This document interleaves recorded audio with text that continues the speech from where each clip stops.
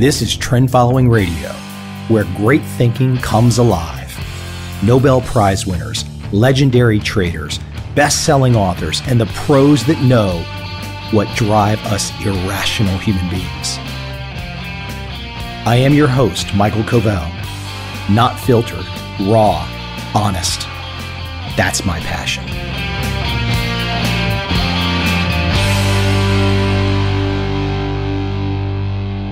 Such a cool old song, isn't it? I sometimes feel like I'm floating above and looking down.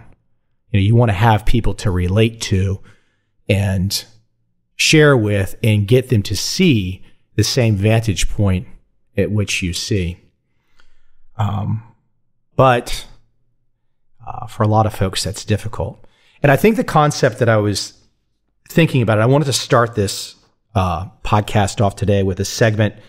And I've talked about this before, and I featured it in my film, Broke, the notion of the lottery, the idea that you don't have to do any work and you just make a bet, some limited bet that takes none of your time, a very small portion of your money. You make a limited bet, and then you can imagine that your entire world will change in a monetarily way. I don't think monetarily is not a word, but in a monetary way, your entire world will change by making this one bet. And you can see this concept of a lottery society beyond just the notion of buying the scratch off. Let's take, for example, the presidential debate last night. Obama, Romney. It's a lottery mentality to believe that your vote alone will give you some stupendous result. I'm voting for Obama. I'm voting for Romney. And then when my guy gets elected, my entire world is going to change.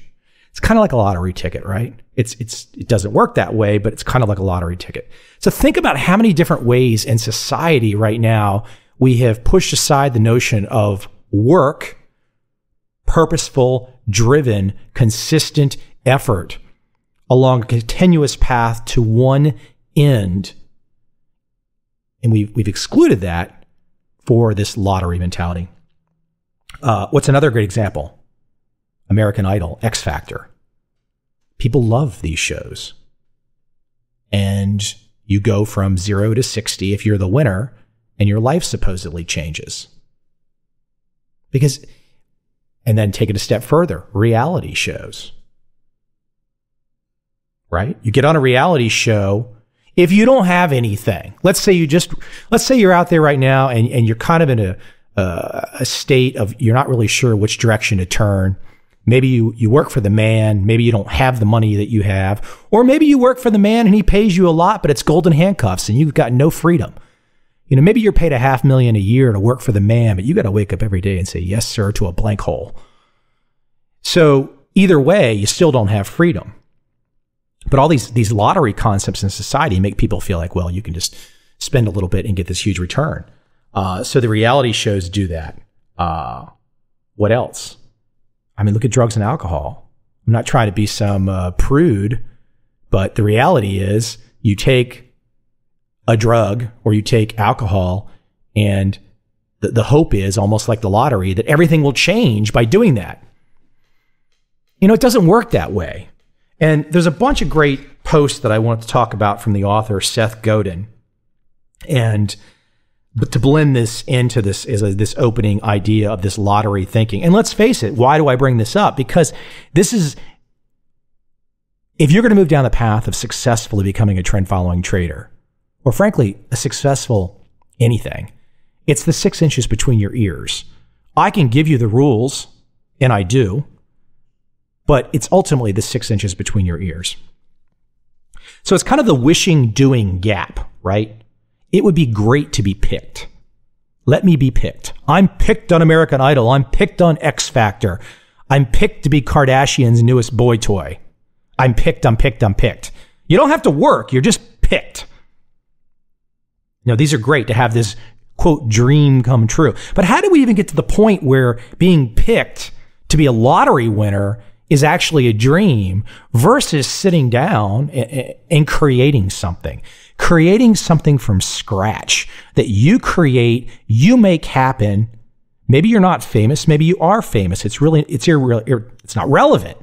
What's relevant is, are you in control of it? Are you in control of, see, this kind of mentality is the same way. So if you think about the lottery type thinking is very much like fundamental analysis.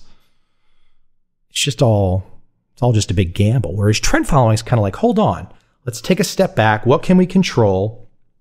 But think about this also, and this is coming from Godin. It says, but when we rely on a wish to get where we want to go, we often sacrifice the effort that might make it more likely that we get what we actually need. Waiting for the prince to show up is a waste of valuable time, and the waiting distracts us from and devalues the hard work we might be doing instead. If you can influence the outcome, do the work. If you can't influence the outcome, ignore the possibility. It's merely a distraction. All the things I'm discussing, this lottery mentality, is a distraction from you saying, oh, I'm going to properly trade. I'm going to properly be a trend following trader. I'm going to properly be an entrepreneur. I'm properly going to fall in love. I'm properly going to do whatever it is. See, we're in this, and I've talked about it a lot, but we're in this fantastic world of distraction. And the lottery mentality is just a continuation of that distraction. But see, here's the thing. People don't want to admit this. It's more interesting to deny the real world around them. If you can deny the real world, if you can deny the real work, you can just stay in this kind of like future fantasy land. I mean, here's a great example also. Gandhi didn't pretend the British weren't dominating his country. Right? He knew they were. And Godin goes on to say, he says, it's okay to say this is going to be difficult. It's productive to point it out. Our product isn't as good as it should be yet. That's an example from a business perspective he's doing. But the point is, you can't deny the facts that you don't like.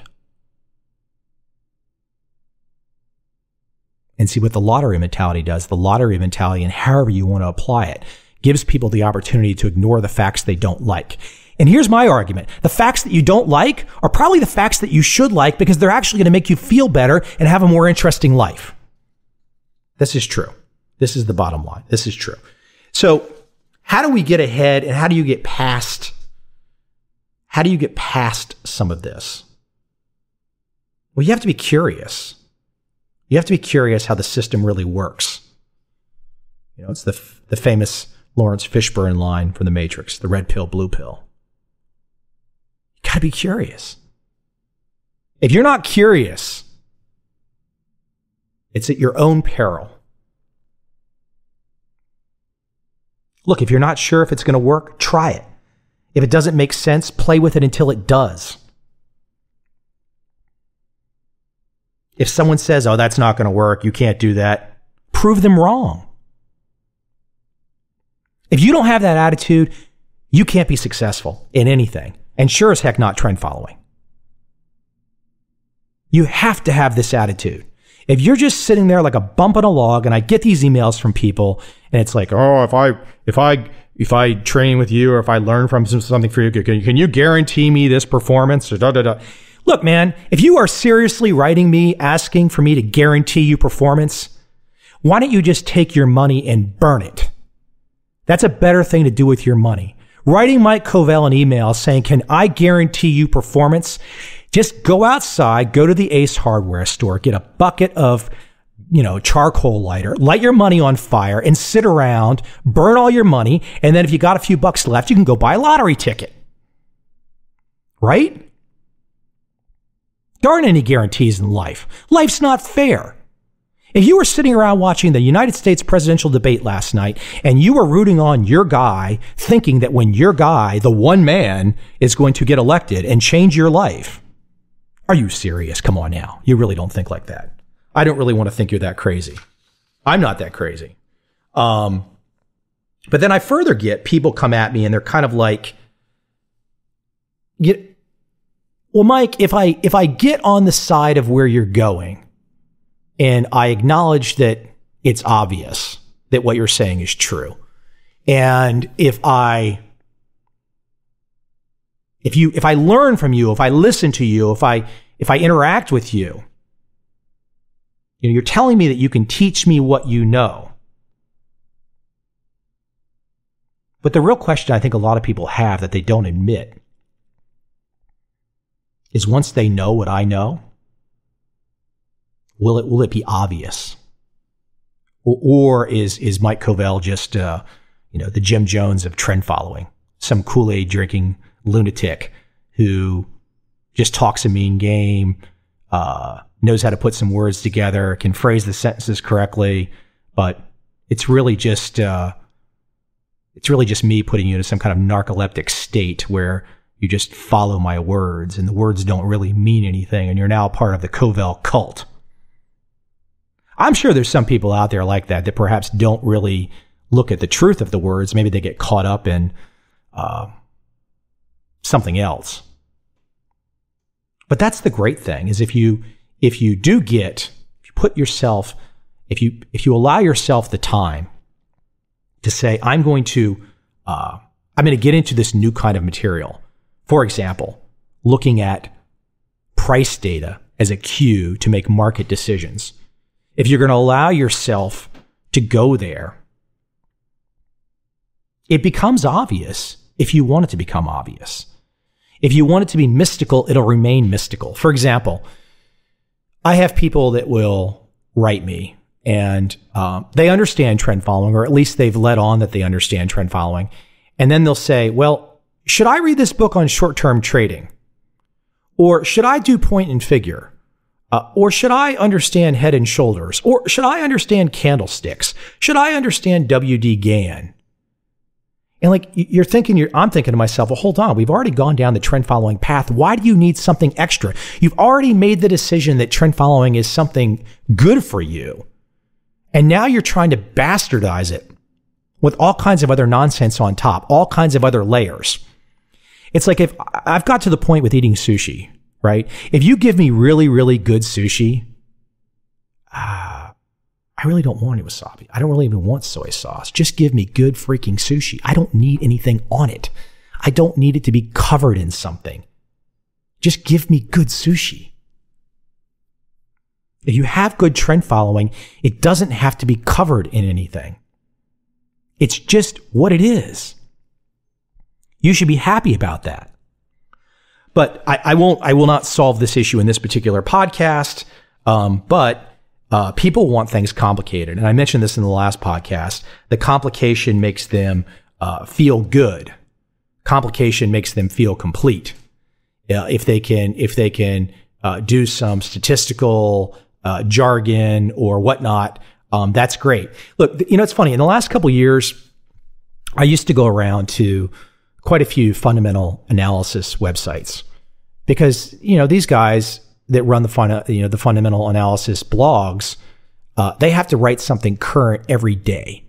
They have to give you either their own words or somebody else's words that describe what's going on for that freaking day. And so I would go to a lot of these websites, and some of these guys are my friends. I mean, I like them. They're good people. I just drastically differ with their view of how the world operates, and where they come from the standpoint of, like, I can control this.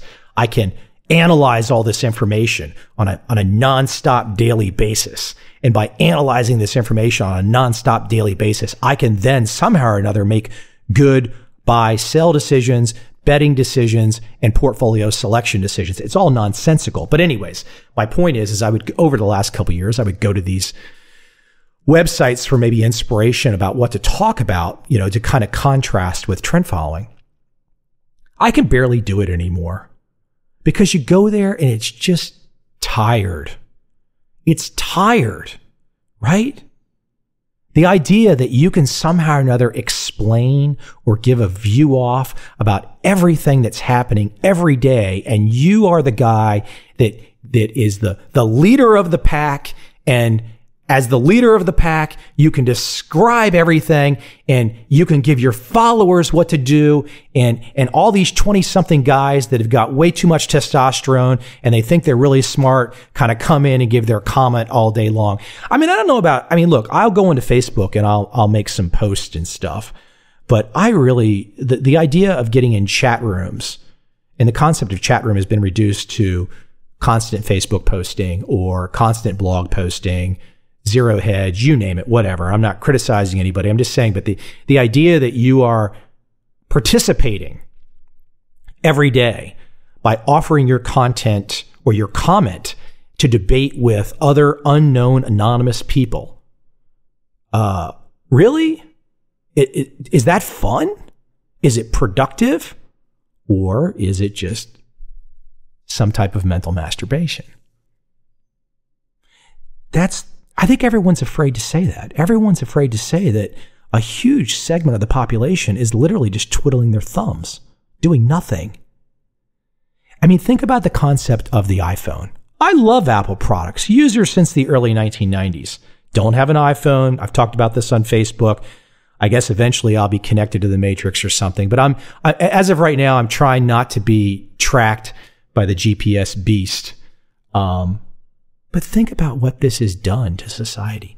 Do you really think that everyone's more productive with this tool? Do you really think everyone's using this tool to its fullest capability of what it can do? Of course not. It's just like when you have Microsoft Office. You're never going to use half the stuff in that damn software. It's bloatware. The iPhone is bloatware too. You're never going to use it all. It's got more capability just like your average Mac has got more capability than you're ever going to use. But we're all addicted to it. We're all addicted to it. And it's just, once again, it's a distraction. And let me, as I talk about distraction further, this is a post that I caught from someone's site and called How to Create Time. It said, clocks and calendars are my enemy, but time is my friend. If I could have anything in the world, it'd be more time, right? That's the key. So how do you create more time? Because we've already talked, we've got a trading system, right? We've got a worldview of trend following. You know it works. You put your trend following plan in motion, and hopefully you could have more time. So how do you go about creating time? Eliminate or reduce media. TV, for starters. Computers, constant surfing. I have to say, I'm not really into surfing for surfing's sake. I'm into surfing because it helps me to gather information to then make the case for trend following. I'm passionate about making the case for trend following and spreading that message. It's really not surfing for surfing's sake. It's more surfing for research's sake so I can create these messages. But even that, I get tired of that to some extent too. Work offline. Find out what you're going to comment on. Just get offline. Don't be connected all the time. Do less. Eliminate activities that require you to be around people you can't stand. That's a good idea, right? Why be around anybody you can't stand? Why have any drama in life? Trend following is the no drama trading strategy. No drama. No drama mama. That's all you want. Don't make appointments or schedule meetings. I'm pretty good about this. If somebody wants me to come speak in a foreign country and say, hey, Mike, here's a plane ticket, come on over. Yeah, I'll go do that. That's fun stuff. But appointments and meetings and conference calls, you know who you are out there. I'm not going to call you out personally, but there's a lot of folks out there. They got freaking all these little calendar programs and this and that. I'll have a conversation with a guy I haven't talked to for a long while. And we'll say, well, let's just have a conversation at, Friday morning. I get all kinds of little calendar announcements and multiple emails and assistants contacting me. I'm like, dude, what do I need all this stuff for? Kind of similar to fundamental analysis. What do you need all this stuff for? Just pick up the phone and let's just talk. It's real simple. We don't need all the complication. Anyways. Make time less precious. We are way too efficient making use of every hour, every minute. when you were a kid, didn't you just spend hours, poking sticks in the mud, climbing trees and sitting in them? I kind of do that today to some degree. I think that's my way. I'd prefer to do that. I would prefer to, well, I guess there's sides of me that are somewhat, I shouldn't go there. I'll have to steer clear of that. This is a, I think I've had one, explicit, because I use the F-bomb in it, one explicit podcast, and that was, so F-bomb equals that's just PG-13. I can't go, I don't want to go past, I don't want to go to NC-17, so I have to steer clear of that. But, as I wrap that up, I just want people to follow along with where we are as a society. How can you get around all this distraction? How can you get around the lottery mentality and have a better life, have more time? It's a heck of a lot more interesting to figure out a world to where maybe you can go explore ruins in Southeast Asia than it is planning about how fast you can get to Walmart on a Saturday morning. I'm just saying. Everybody wants a hero these days, and the hero du jour right now is Ben Bernanke, chairman of the Federal Reserve. And it's amazing right now that I don't think most people have a clue as to really who he is or what he does or what the Fed does. And it's real simple right now. There are no interest rates, and any money that you've saved in the last year, 2 years, 5 years, 20 years, you don't get any money for. I mean, literally you can have millions in the bank and there's no interest. So when you have rates artificially reduced to zero, it really forces the hand of people. It says you have to do something with your money that you would otherwise not do with your money. That's what's going on. So what are people otherwise doing with their money that they would not do if rates were not set to zero? Primarily investing in the stock market, putting money into the stock market. Their hand has been forced. So let me add the disclaimer really quick so people know where I'm coming from as a guy that supports trend following. Clearly, what I've just said in the last 30 seconds is not necessarily relevant to trend following. Well, it's not. It's not relevant at all. I will say this, though, and I gave an interview for them a couple years ago, but the Reason Foundation is a libertarian think tank out of Los Angeles. For a long time, Bill Dunn, a trend following trader, was the chairman. He's still on the board of directors. And Richard Dennis, the father of the Turtles, is on the Reason Foundation board of directors. So I don't think it's unusual that people that come from a trend following perspective actually want to see the world go in the right direction.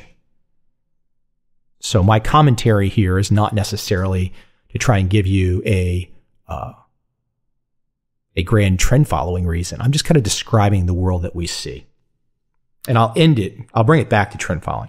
So we know we're kind of at this artificial edifice, right? We're at this artificial place.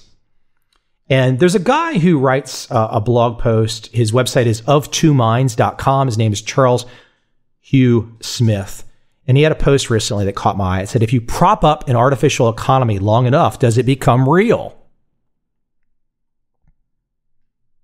If you keep rates at zero and you can resuscitate the stock market, perhaps resuscitate the equity market, does it eventually become real? Meaning, is this time different? What's the line he's got in here that's just fantastic? 98% of mortgages are backed by federal agencies right now. 98%. The housing market in the United States of America has essentially become socialized. 98%. Now, I saw Sam Zell, billionaire property developer, on TV the other day, and he was saying, if we would have just let this thing correct itself, there would have been pain, but it wouldn't have been where we're at today, which is, zombie short sales and zombie foreclosures and zombie this and zombie that and banks holding back supply. So you've just got this whole situation where the Fed has dropped the rates and rigged the system. System's rigged. I mean, there's no There's no way around it. That's what we've got. So the question is, can it end up in a positive way? Essentially the idea is the wealth effect. And this was started also in 2003 by the Federal Reserve. I always find it quite humorous, and I'm not defending a politician, but the reality is the dot-com bubble, and I talk about this in my book, Trend Commandments. The dot-com bubble started under Bill Clinton. He was not responsible for it, but it started under Bill Clinton. It popped basically under George Bush. And while Bush becomes president in early 2003, the Fed lowers rates to 1%. When the Fed lowered rates to 1% in 2003, Bush might as well have been a little kid sitting on a couch because he was no longer in control of anything. Because once the Fed dropped rates to 1% in 2003, what was on? Well, the biggest real estate bubble ever that then burst in 2008. Is anybody seeing a parallel? I'm not saying it's the same thing, but if you got rates at 0% right now, and they're telling you housing's going up and the stock market's going up, at what point in time do they raise rates? And what happens when they raise rates? When they raise rates, do we see the same thing that happened in the fall of 2008? There is a certain cyclical mentalities to what they're doing. This boom-bust phase. It's a boom-bust phase that's basically organized by the invisible hand of the Federal Reserve, and it's not that invisible if you pay attention. This isn't good. Like I said, this is not a trend-following comment, but this is not a good situation. It's a highly unpredictable situation. And, Smith goes on to say it's not difficult to predict an eventual spike of instability in such a system. The only difficulty is predicting the date of the instability. Hiding a broken, dysfunctional economy behind a facade of artifice and illusion can't fix what's broken. It only adds to the system's systemic instability as resources that could have gone to actually fix things are squandered on propped up, phony facades of growth and health. Right? It's not difficult to predict an eventual spike of instability in such a system. The only difficulty is predicting the date of the instability. So this is what I love about trend following, and I love about the fact that Dunn and Dennis are on that board of directors. It allows you to frankly be on the right side of the argument from a societal standpoint. Zero rates, Fed manipulation, these things are not good at all. Bad for the economy, bad for the country. But guess what? You can't predict anything. So what do? You can fight the good fight, and I do it a little bit. You can fight the good fight about pointing out what's wrong and perhaps how to fix it. But you can't trade the good fight. You cannot trade the good fight. You can't make money off the good fight because you can't predict it. You can't predict the timing. So this entire segment, I've been giving you a personal view, a view of how perhaps the world and the United States economy has been structured in a really kind of goofy way. And we all know the reasons for it. But you're left with a situation of, it's bad. It's going to eventually pop. And it won't be pretty. So what do? How do you deal with it? And it's going to be a black swan that swims in and bites you on the ass. So how do you handle it? That's the great thing about trend following. Trend following is the only way you can handle this. Because I can offer you all the commentary in the world. And I can agree with Smith here on his article. I can offer you all the commentary in the world. It's not going to help you make money. All it's going to do is make you scared or uneasy. And maybe there's good reasons to be scared and uneasy. But from a trading perspective, you can't use this information. And he's honest about it in the very end of his article because he says he can't predict the timing. I mean, I love that about him. He's saying, I can't predict the timing. Trend following can't predict the timing either. But here's the trick. You don't have to be able to predict the timing to make money. I repeat, you do not have to be able to predict the future to make money. Second, nobody can predict the future. So if you don't have to be able to predict the future to make money, and nobody can predict the future, and the people that are telling you they can predict the future are full of it, Once again, you're left with my nice little trend following world. Off to do yoga.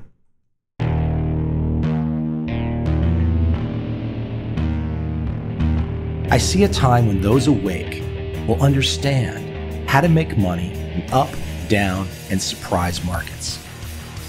Whether new trader or experienced, college student or financial advisor, protecting against a crash or just trying to make a lot of money, trend following offers everyone an answer in uncertain times. To get started immediately, send me an email, michael@covel.com. I will send you the right trend following steps to take along with my free video. But if you want to buy and hold, trust the government and trust Wall Street, this is absolutely not for you.